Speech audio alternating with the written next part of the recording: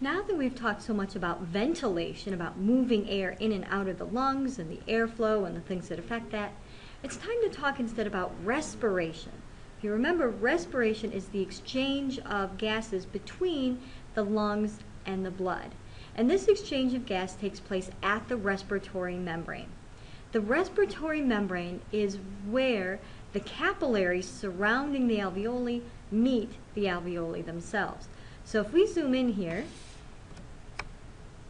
the respiratory membrane includes the simple squamous cells around the alveoli. So here's an alveolar cell, very, very thin. And it also includes the squamous cell around the capillary. So here we can see the capillary cell. Again, it's very thin. Between these two, we have a thin layer of basement membrane that's holding them together. So anything that's going to move between the lungs and the blood is going to have to cross several layers of membrane. It's going to have to go from inside the lung into the alveolar cell, out of the alveolar cell on the other side, into the capillary cell, and then out of the capillary cell on the other side into the blood. And then it usually has to go into the red blood cells as well, so that means crossing another membrane. The respiratory membrane is really thin. Any idea why it needs to be thin? It has to be thin because we need to have diffusion across that membrane. If we're going to have oxygen moving from the lungs into the blood, we don't want to have to go through a really thick membrane. That would take forever. If we're trying to get CO2 from the blood into the lungs, we don't want it to go through a thick membrane. That would take forever. So the respiratory membrane is very thin so that the gases can be exchanged across it very quickly. And when we're talking about the diffusion of gases, gases are going to diffuse from areas of higher partial pressure to areas of lower partial pressure. Partial pressure is nothing more than just a measure of the concentration of a gas. So if I have a high partial pressure of oxygen, that means I have a high concentration of oxygen.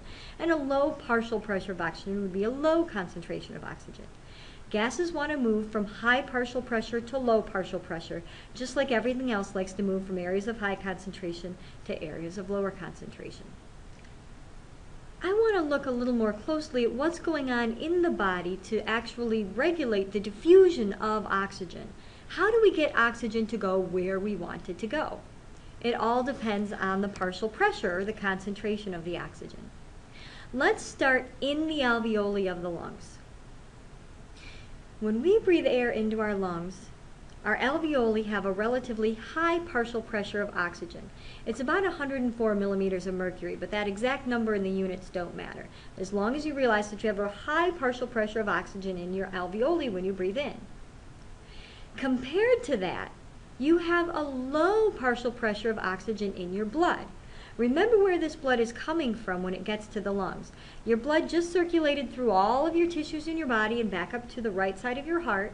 Then the right side of your heart is pushing that low oxygen blood from the body up to your lungs. High partial pressure of oxygen in the alveoli compared to a lower partial pressure of oxygen in the blood.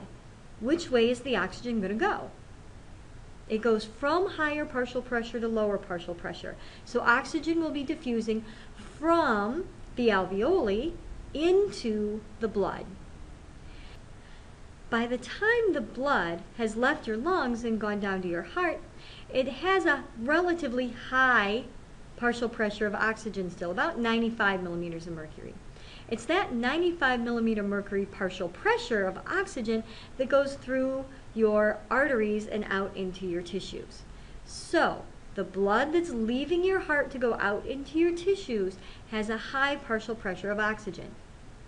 Your actual tissues themselves, all of your cells and your tissue fluids, your cells are using up oxygen all the time. So they have a low level of oxygen. The partial pressure in your tissue fluid, in the fluid around your cells, the partial pressure of oxygen there is only about 40 millimeters of mercury. It's pretty low because, again, those tissues are constantly using up the oxygen. So when we bring high oxygen blood down to the low oxygen tissues, oxygen then will diffuse from the blood into the tissues. It leaves the blood and diffuses into the tissues and goes to the cells. That deoxygenated blood then comes from the tissues back up to the heart and goes up to the lungs, where high oxygen in the alveoli diffuses into the low oxygen blood, making the blood higher oxygen. The high oxygen blood goes out to the tissues. Oxygen then diffuses from the high oxygen blood into the tissues. Now we have deoxygenated blood. That deoxygenated blood comes back up to the lungs again to be reoxygenated. So it's all about the differences between the amount of oxygen in the lungs and in the blood and in the tissues that lets us get the oxygen from the lungs into the blood and then from the blood into the tissues where we really need it. If we look at CO2, we see the same sort of situation at play. And when we're talking about CO2, I want to talk first about what's going on in the alveoli. When our blood comes back from the body, it's high in carbon dioxide. A high partial pressure of CO2 is about 46 millimeters of mercury. So we have a high partial pressure of CO2 coming to the lungs. In our alveoli, we have a low concentration of CO2. There's a low concentration of CO2 in the air that's in our lungs. If we have high CO2 in the blood and low CO2 in the lungs, which way is the CO2 going to diffuse? From the high concentration in the blood into the low concentration of the alveoli. So carbon dioxide diffuses from the blood into the alveoli so we can breathe it out. As the blood unloads its carbon dioxide into the alveoli, the blood that leaves the lungs has a low concentration of carbon dioxide. High in oxygen, low in carbon dioxide.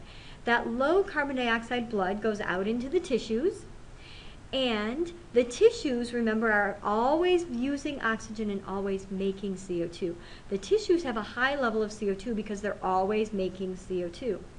If you have blood that has a low concentration of CO2 in it, and then you have a high concentration in the surrounding tissues, which way is the CO2 going to diffuse?